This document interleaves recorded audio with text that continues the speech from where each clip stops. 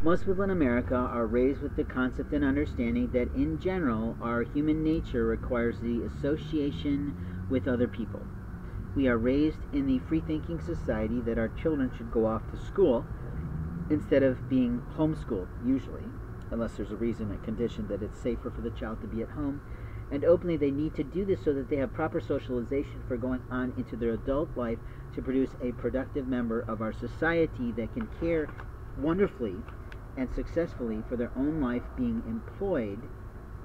to produce income or business revenue for their life and future families and children and their legacies.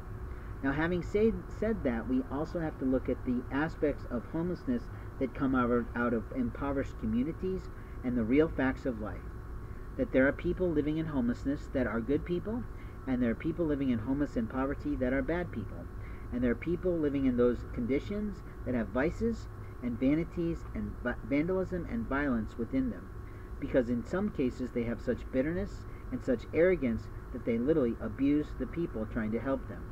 So we're going to talk a little bit more about cautions in trying to help people outside of your legal liabilities of buying something for them. But the easiest way to get the right thing for a person is to ask them, is there something you need that I could purchase for you that would help you today or along your way?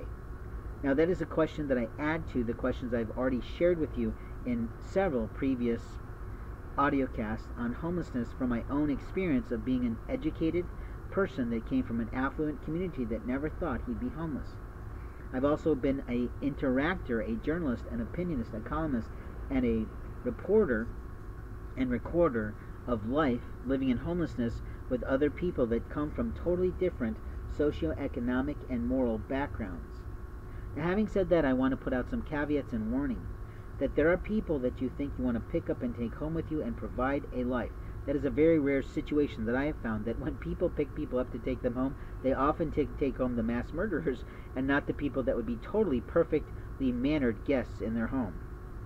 At the same time, people often abuse that they try to bring someone home with them and then they lie to themselves, or someone taints their good moral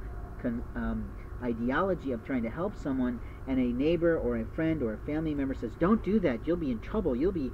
harmed, and then it totally destroys a person's life, because instead of saying, hey, you can stay here for a couple days, but after that be on your way, they'll actually pick up the phone, they'll call a police officer, they'll call mental health, they'll call social work, they'll call some shelter, and they'll just totally fuck the life of the person they were allegedly trying to help.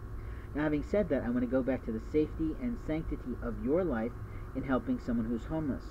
I have often seen that elderly people who are lonely, and typically women who are sort of motherly in type, will pick up a homeless person who has a marvelous talk and allows that person the ability to hear them squawk. A lot of women want to save men in particular, and a lot of women want to use financial abuse to gain sex for their life in a misuse of power with men. At the same time, there are men who are homeless, particularly blacks, and I hate to say that, but it's not entirely only them, who will hitch themselves up in a hookup with someone of a variety of ages, who might not particularly be someone who is often pursued in matrimony every day, to have a place to live. And then all of a sudden you find that this 20-year-old, large, tall, actually handsome enough to be a model black man is dating a white woman who's in her 30s or 40s and actually driving her car and living with her. Now, I'm not trying to be improper, and I'm not trying to be immoral, and I'm not trying to be offensive. But what I'm saying is that there is a way to access whether or not that person is really a good partnership of any kind for you or your family, your relatives, your neighbors, people who are in a part of your overall moral and professional and personal, social or spiritual network.